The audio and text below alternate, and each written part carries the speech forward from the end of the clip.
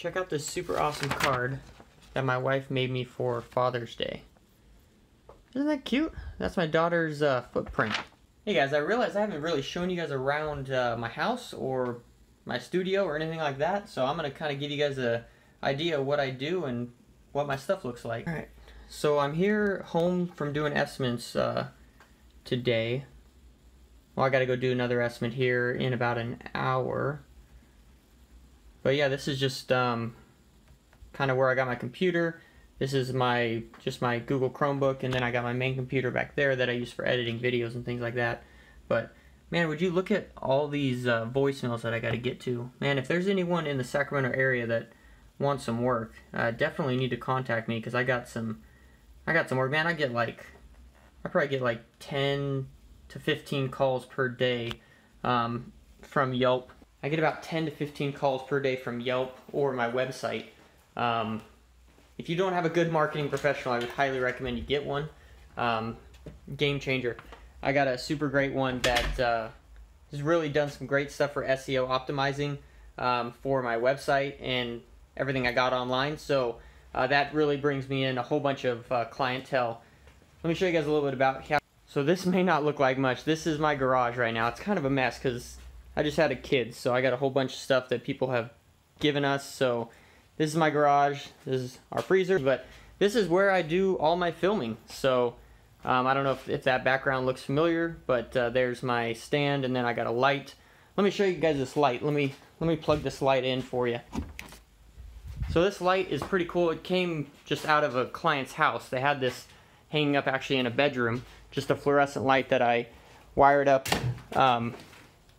a plug to, and just put that on one of my ladders and use that to light my area. So there's really not much to it, but yeah, that's what I got going on here. So if this looks familiar, this is where I do all my videoing, and let me show you guys a little bit about what I used to do. This is my toolbox for when I used to be an auto mechanic. Let me show you guys a little bit of something about buying tools. See, this is an example why I only buy tools on jobs that I actually do. When I worked as an auto mechanic, you have to have all kinds of tools, even if you very rarely do the jobs that require them, because if you get an RO where there's a job that needs a specialized tool and you don't have it, you are going to be completely screwed, either having to buy it or borrow it from another guy. So I have so many automotive tools, filled up this whole Harbor Freight toolbox with tools like this that now just sit here. I am trying to work on selling them. Wish those were filled with kind of construction stuff. And then on this top one here, this is a junk drawer, so be ready. Looks pretty horrible. So I definitely need to get this organized and get some of those things sold. And there's another cabinet I got from a client's house. They wanted this, or they actually took this cabinet down, and they had me do something else in the area where it was, and they were getting rid of it, so I took it from them. Also, this light fixture here is from a customer's house, and they just gave it to me, and I put a little light switch in there. Totally not up to code, but it works. Those lights as well, from a client. That light, from a client. So as you see, my area is kind of made up of mismatched stuff, of just stuff that I get from clients.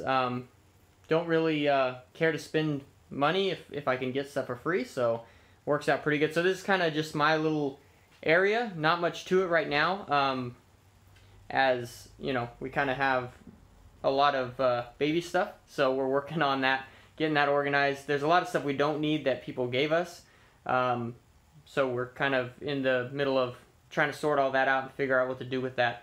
I do want to highlight one tool that I got here, this rigid shop vac here. My friends got this for me actually 2 years ago around my birthday, and it was on sale for like 35 bucks. Yeah, this thing was on sale for like 35 bucks, and it's such a killer. I mean, this is probably the best shop vac that you could ever have. I used to bring this on jobs with me, but it's just too big. So if you have seen my other videos, I've replaced it with cordless Milwaukee M18 vacuum, but this is definitely great for having around the shop. And last time I was at Home Depot, they actually had this on sale again. I don't think it was as cheap as what I got it for. I think it was on sale for like, I don't know, like 40, 45 bucks.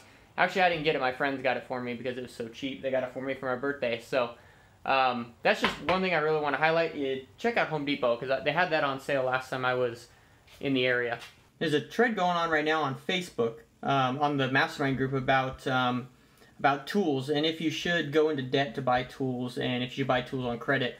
And everyone, everyone says about the same thing, is you never want to go into debt, especially for buying tools. And just like you saw out there with all my automotive tools, you only want to buy tools that you're actually going to be using. You only want to buy tools that you actually would buy to use on jobs that you actually enjoy doing, or you do a lot. If you are only doing a job that maybe it's a big job that requires a specialized tool, and you're only doing it once, it's probably more profitable just to rent that tool rather than owning it. But if there's going to be a tool that will make you some money that you can add to your repertoire and continue doing jobs with that tool, then I would highly recommend you buy that tool, only when you need it though. So you don't want to go into debt for buying tools, but you want to definitely not be afraid to invest in tools when you need them. And some guys in the Facebook group, they've said that when they estimate a job, they include a budget for that tool that they are going to need for that job. Maybe if you're going to be doing 5 of those particular jobs that week, you're going to want to split it up throughout each job, but definitely do that. I mean, that's very wise business practice to do things like that. So that was just something that we're talking right now on Facebook, so I would highly recommend that you guys would do that. Don't go into debt for your business. Have the money on hand and ready to buy whenever you need it. That will definitely help and save things down the road. Hey, I wanted to show you guys something before I head out. This is a little magazine article that we had when my wife and I had our farm. You guys saw the freezer out there as Agape Farm, the farm of faith, hope, and love. And we were in the newspaper one time, and actually this company, they said, hey, do you want your magazine article or your news article framed?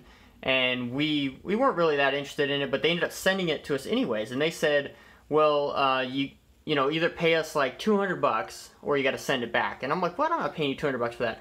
So anyways, we ended up talking them down to like $15. So we got to keep this thing for $15. We didn't even want it, but they sent it to us. There's probably some marketing scheme, but it's pretty cool to have. I mean, it's like, yeah, like that's me, that's my wife. There's our chickens. Pretty sweet. Well, I got to get heading out to my next inspection job here, but thank you all so much for tuning in, and check out my live video, which is happening tonight on YouTube here at 6 p.m. Pacific Standard Time. Love for you guys to join in. We're going to be talking about starting handyman business and questions that people have, concerns that people have, and things like that, and anything that comes up. If you guys got any questions at all, please join me on that live. I would love to chat with you, and I will see you guys tonight at 6 p.m.